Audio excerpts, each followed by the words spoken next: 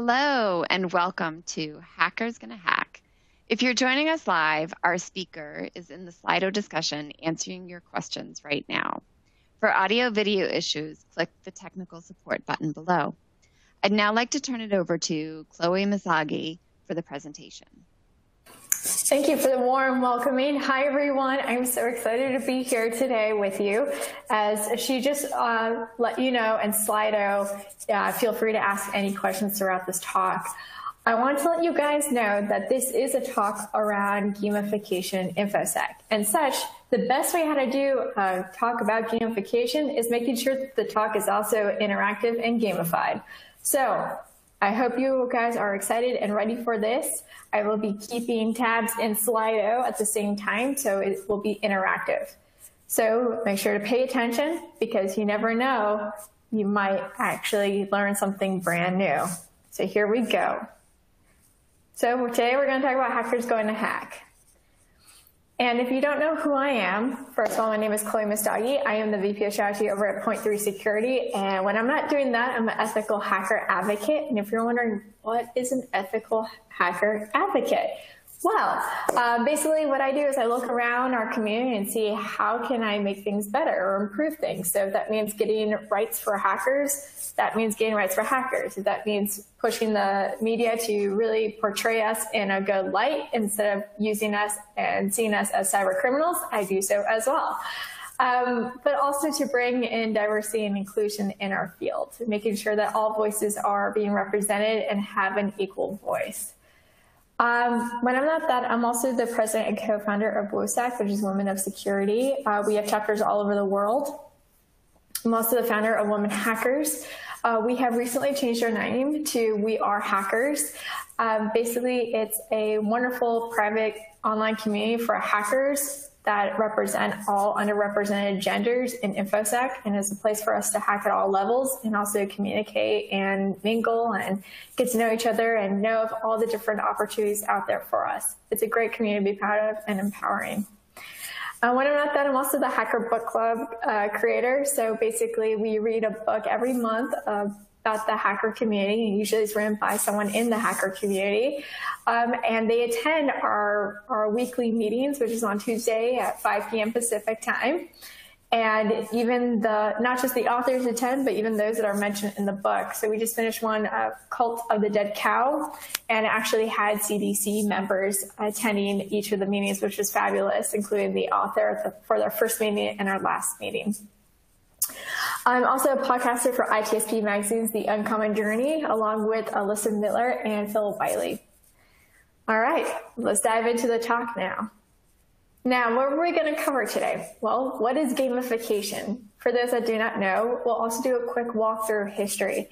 Now, I want to let you know ahead of time, this is probably the driest part of this entire talk.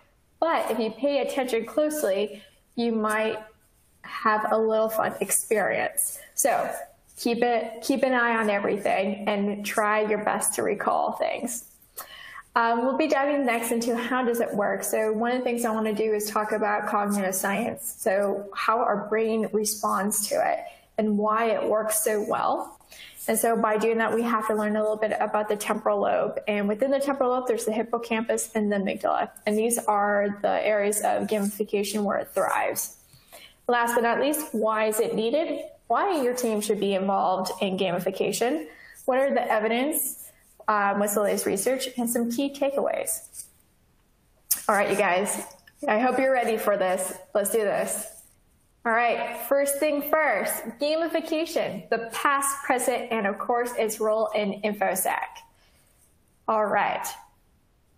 So what is gamification? It's basically, a game is a system in which players engage in an artificial conflict defined by rules that result in a quantifiable outcome. It has features, mechanics, dynamics, and aesthetics. So this is going to be the driest part, remember, but pay attention, and because you never know what's coming up next. So here we go. In 425 BC, dice games were created to fight major famine.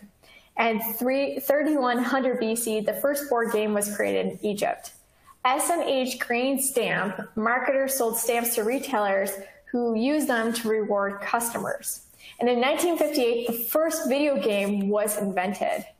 Charles Cardeau founds a consulting firm called The Game of Work and brings a feedback loops found in sports into the workplace. MUD1 is created by Roy Trabshot at Essex University. It was the first multi-user virtual world game.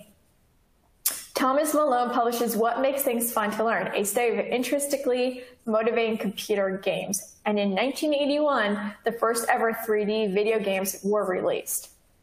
Now, American Airlines introduced AAdvantage, the first frequent flyer program, and a hotel chain called Holiday Inn saw what American Airlines did and thought, why don't we create our first hotel loyalty program? Which they did. They were the first ones to do it. And of course, follows the car rental as well. So National Car Rental launches their first car rental rewards program. And in 30% of American households now at that time owns an NES. And a new generation of gamers is now born. Now, Richard Bartle publishes Who Plays MUAs, which divides video game players into 4 unique personality types. And in 2002, Serious Gaming Initiative forges a link between the gaming industry and training, health, education, and public policy. In 2003, Nick Pelling coins the term gamification. In 2007, Bunchball created Dunder Mifflin Infinity, a gamified website for the TV show The Office. It receives over 8 million page views in less than 6 weeks. 2009, Quest & Learn accepts a class of 6th graders into a game-based learning environment. 2010, DevHub adds a point system to its website and increases their user engagement by 70%.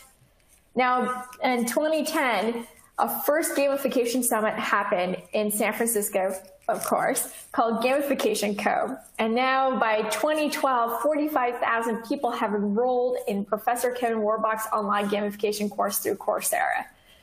In 2012, Mozilla Open Badges Initiative is launched. This is an open source badges that can be used to mark accomplishments online. In 2012, Gartner predicts that 70% of the Global 2000 organizations will have at least one gamified application by 2014. And last but not least, in 2014, MT Research predicts that gamification will be a $2.8 billion industry by 2016, which is completely true, but it went way beyond that. It is now expected to be an $11 billion industry by the end of this actual year.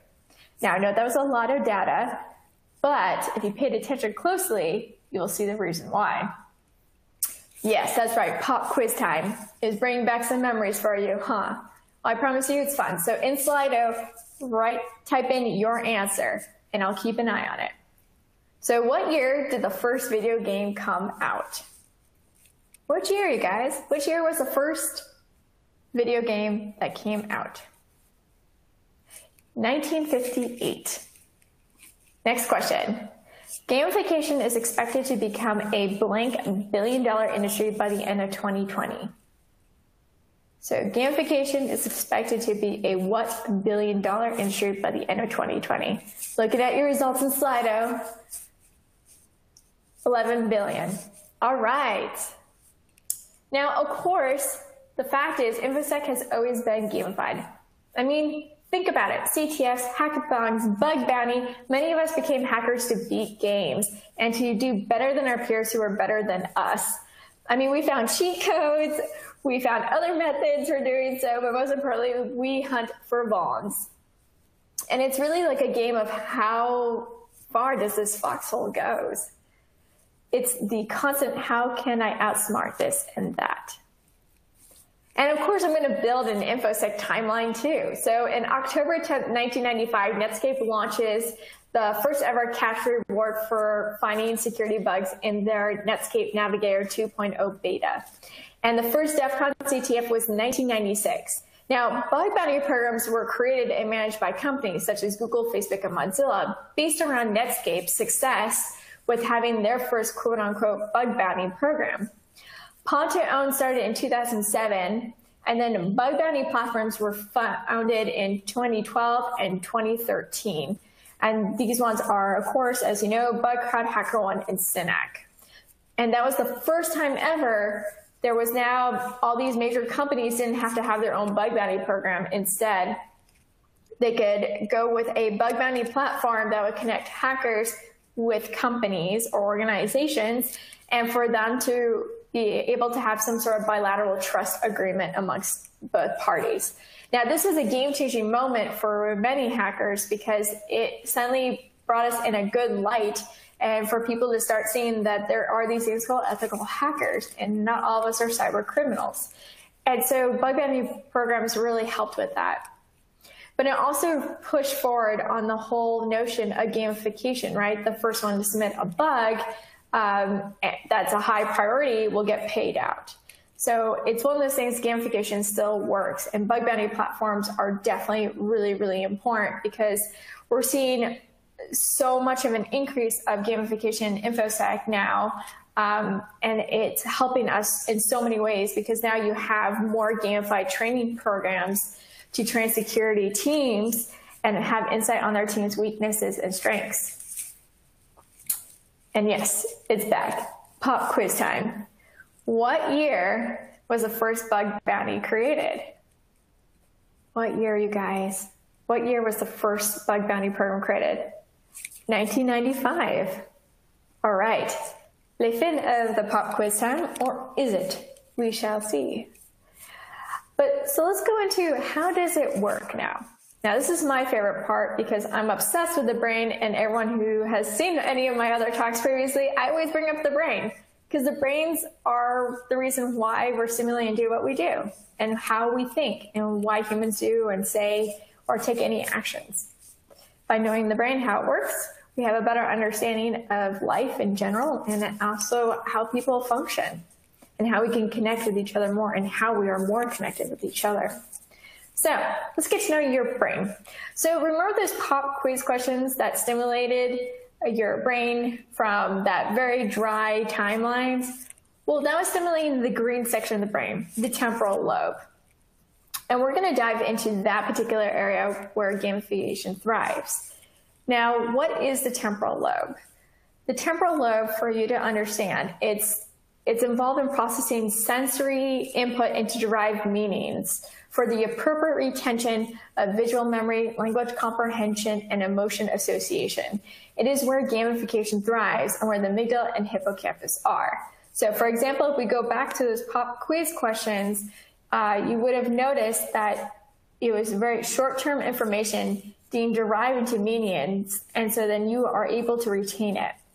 And that's how you're able to pull numbers out of your hat or be able to represent facts that are recently learned and known of, because in the temporal lobe, that's where the short-term memories turn into long-term memories. So we're going to break that down by first diving into a little bit further into the temporal lobe.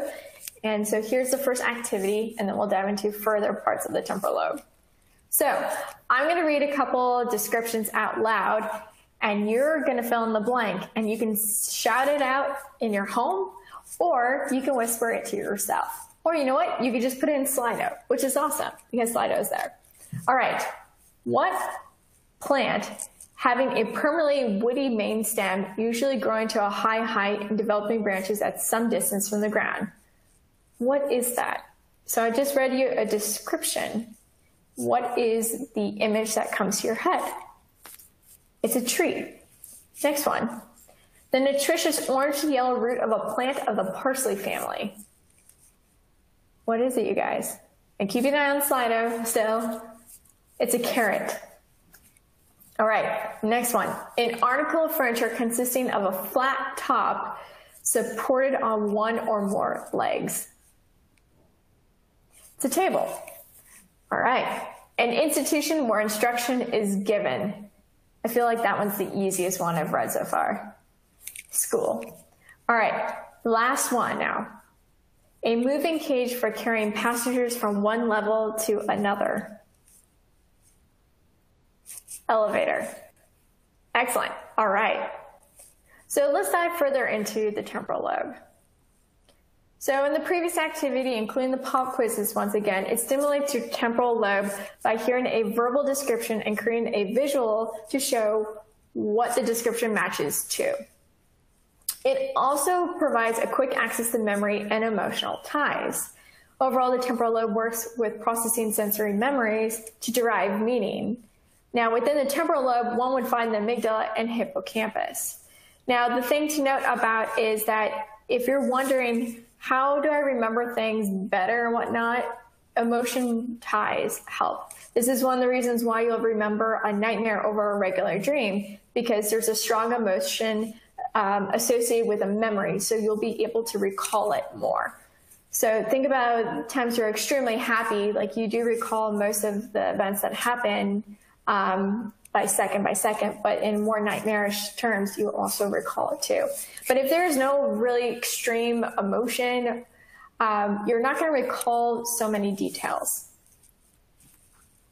So let's dive first into the hippocampus.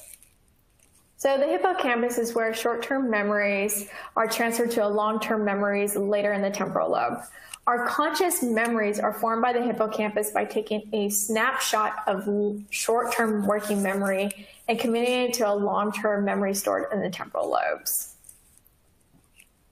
And yes, we're going to do a quick activity. All right, you guys, here we go. So I want you to read through this twice, this list, and I want you to also keep an eye on the order that it is in. So I need to read it twice.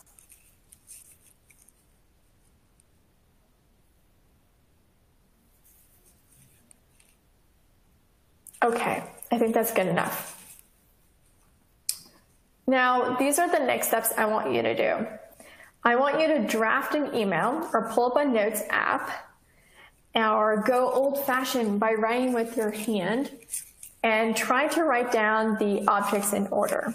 You have 1.5 minutes to complete this task. So go ahead, you can get started. I know you already probably started right when you saw that there was a next step page, so go for it.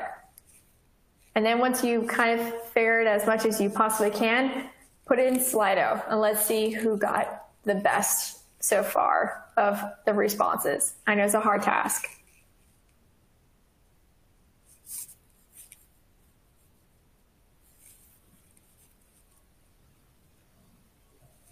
And yes, I'm totally keeping track of the time.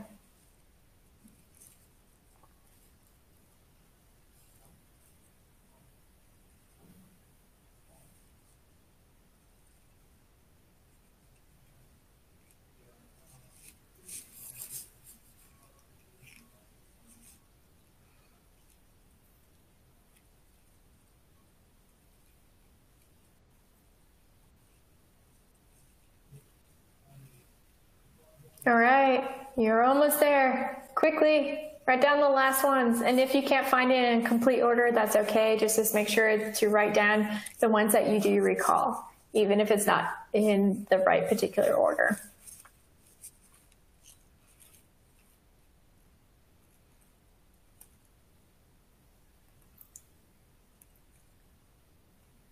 All right. And pencils down, pens down, hands up in the air, or take your hands off your keyboard. Let's dive into this. So let's check it twice here. How many of you guys got this right? I know this is really hard, and I understand that. I mean, how many did you guys get right? Did you get all 10? Did anyone get all 10 in the correct order? If you did, wow, congrats. You have like an incredible short-term memory and hippocampus when it comes to learning. But just remember that to be able to have long-term memory, you first need to work on functioning your hippocampus as well. So doing exercises like these is very helpful.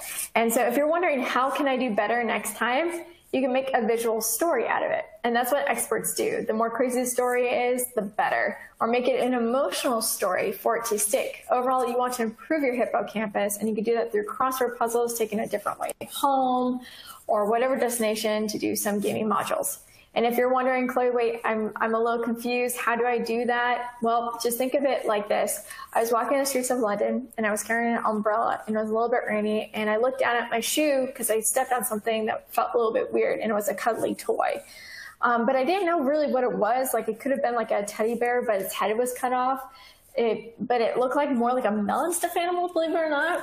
Anyway, I just kept walking and I almost slipped and fell right into a tree because I think down on the ground there was like some pink looking yogurt. I want to say strawberry yogurt, but I'm really glad that at that time that I quickly noticed the tree and I didn't slip, because right at that moment, if I didn't go through that moment, I would have not seen that parrot that just flew by in London. I mean, it must have gone away from someone's home or some zoo, I guess. But I was just so thankful I didn't fall down, because I had my laptop on me and I'm wearing this red jumper. And the last time I wore this red jumper was when I played basketball with my father.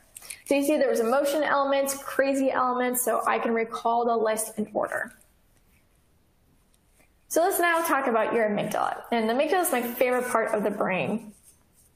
So the amygdala is an almond-shaped section of nervous tissue located in the temporal side lobe of your brain, which is responsible for your emotions, your survival instincts, and memories. These items are based around social construction. And you're wondering, what is a social constructive belief? So social construction is things around your environment that told you to be careful of things, or to put things in categories, things that are like us, things that are not like us. So for example, if you watched on the news or you watched in cartoons, or your parents, their reaction towards seeing like spiders and snakes, you're always going to be afraid of spiders and snakes in the back of your mind, because you know that it's a real threat. So if you see a spider or snake, you're either going to do two things. You're either going to try to kill it, or you're going to run far, far away. So this is a survival mechanism, the fight versus flight, and it's really important to understand that this is completely subconscious, and the only time that you're able to be aware of that is when it becomes something, a message going to your prefrontal cortex of your brain. But this helps with your emotion, so having emotion connected to a memory, but also when there's a ticking down clock, it stimulates an emotion of stress. And when you start getting anxious and stressed, you'll either do two things, which is you will just stay frozen, or you will work a lot faster in the most meditative way. All right, so let's dive into my favorite part now. Why gamification helps security teams. Let's be honest now, okay? Certs are not enough, and new tools and new exploits come out all the time, and being aware of everything at all times and the trends along with the burnout and the lack of team members, it leaves us in a huge security risk. And how many of you guys have experienced a shortage on your team and having to take on other hats to help everyone move along? Exactly. So let's dive into why it's needed more than ever and how it's becoming a priority for the infosec community. And I also want to say that this is one of the reasons why I push for gamification more than anything, is I see it as a solution to help with most problems, such as burnout, having a skill shortage, and making sure that you invest in your team. If you want to invest in your team, have a good balance and provide resources that's going to help your team. And so gamification is definitely one of those things, as we've seen with our brain. But let's dive into the statistics, of course, because I know we're very data-driven people. So in 2020, gamification combined with other latest technology and trends will have a significant impact on the design of employee performance, globalization of higher education, innovation. And I'm so glad that Gartner said this, because it took the words right out of my mouth. So let's dive into more of the facts, shall we? So overall, fact number one, within organizations that hold gamification exercises such as hackathon, capture the flag, red team, blue team, or bug bounty programs are the most common. And almost all, 96% of those that use gamification in the workplace report seeing benefits. And 77% of senior managers agreed that their organization would be safer if they used more gamification. And let's be real, we are in a 3 million personnel shortage. And to address the shortage of skilled cybersecurity workers, reports have suggested that gamers, those that engage and immerse in online competitions, may be the logical next step to plug in the gap. Nearly all, 92% of respondents believe that gaming affords players experience and skills critical to cybersecurity threat hunting, such as logic, perseverance, and understanding of how to approach adversaries, and with a fresh outlook compared to traditional cybersecurity hires. Not just that, but 77% of employees find game-based training to be more effective than traditional training methods. Let's be real. Do you guys remember anything that you read in a textbook? No. We learn more when we do hands-on activities at the end of the day. And that's what gamification provides us. It's a way for us to also be able to conquer the biases that exist in infosec. The other reason why we have a personnel shortage is because we're not hiring everyone. We're hiring those that have certain certs or a certain number of years of experience. And we're also, there is definitely discrimination practices happening on our HR side, where based on someone's name or background, we're already judging that they're not going to be able to be highly technical or not have enough leadership experience. And this also happens when it comes to promoting people. So one of the things that gamification can do is that it can provide recognition by showing what people are capable of doing. So no longer are you looking at resumes based on number of years of experience or certs that you have. You put them right into a simulation and see how they do. And if they rock it, then you know that they should be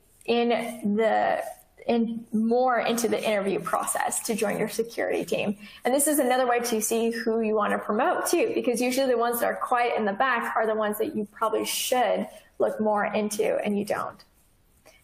So invest in your people, in other words. We do have a skills gap, like I said before. Certs are not enough. I mean, how many of you guys have certs? Now, how many of you believe that those certs made you amazing at your job? Think about it. With the skills gaps, we're prone to burnout, breaches. 94% of employees would stay at a company longer if it invested in its career development. And compliance checklist is not enough. It's just the bare minimum. And last but not least, the military is all in. Gamified learning environments are powerful tools for engaged and motivated learning experiences. They're an essential component of your cybersecurity training strategy, which is a national imperative. Such as environments help produce qualified personnel to meet the demand signal. In other words, strong correlations between gaming and cybersecurity activities, and gaming and retention, and gaming and recruitment.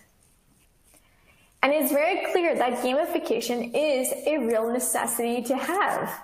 It helps those pain points. And of course, do you guys remember what percentage of companies adopt gamification in the workplace report seeing benefits? 96%. Overall, I want the main takeaway to be here is that gamification transforms security teams and lives. By investing in your people, you're investing in their personal growth. It also helps them continuing the balance of their personal life and work balance life. And if you're a good manager, you want to see your employees be able to rocket way further than you. That's a good manager. Now, overall, from history to brain functioning in data, it is clear that gamification is needed more than ever. So we can all be superheroes every day. And if you're wondering why superheroes are today, because if you're either fixing something or you're preventing something or you're finding vulnerabilities, the thing is, overall, we're in this together because our curiosity also protects people. Even if you're in sales, even if you're in marketing or operations, the fact that you work for an infosec company, thank you. We need more and more people here because we need to exist to make sure that everyone is protected while online. And last but not least, the main takeaways, if you're a hacker, do some CTFs, do some bug bounties, hackathons. You're going to increase your skills and it's going to make you more desirable as an applicant. Or if you want to get that promotion, do those things too. If you're a manager, director, a VP, or C-level, invest in your team and reduce the skills gap through gamified training platforms, because the more you reduce that skills gap and the more that you invest in diversity and inclusion, you're going to see less of a burnout. You're going to see a way better security team at the end, so it will reduce your possibilities of breaches. Because without a good security team, you're more vulnerable to risks such as breaches, and if you have a major breach, we all know this, you will lose your product and you can lose your company. Overall, people just never stop learning. Your temporal lobe requests it. And thank you guys so much for catching my talk, and thank you for existing. I'm in Slido to answer your questions, and feel free to DM me at any time on Twitter. My DMs are always open. Thank you, RSA Conference, for having me.